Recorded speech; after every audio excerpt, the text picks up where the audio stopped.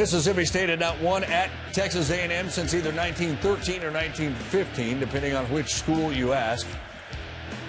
That's a long time either way. How about this big bounce for A&M right out of the gate, picked off by Ataro Alaka.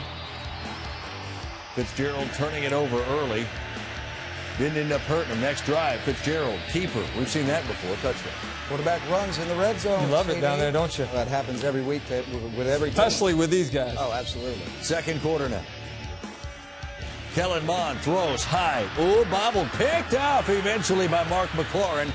A&M had 33 first-half yards, their fewest in a half in 9 years. 33 yards. The dog defense looking like they got early. after Kellen Mond and Nick Starkel tonight, for that matter. Yeah, Fitzgerald in. Oh, he's so dangerous with his legs. Part of a 105-yard rushing night for Nicky Fitz. And then red zone, run, not a run. How about a throw to Donald?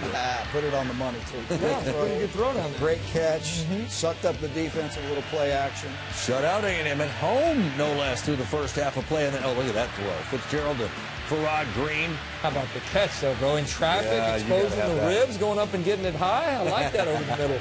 Second and goal. Fitzy. You got to throw it again.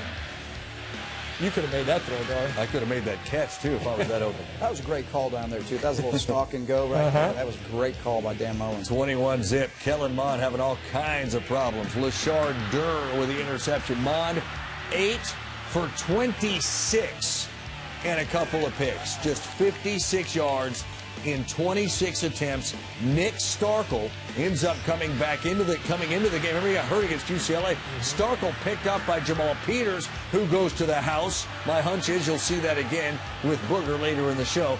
Dogs go on to win it, 35-14. Dominant fashion for Mississippi State as they go into Kyle Field, get their first win. This is funny. It's either since 1913, according to them, or 1915, according to A&M, because Mississippi State says, no, A&M's wrong. That game was played in Dallas. Either way, well done, defense.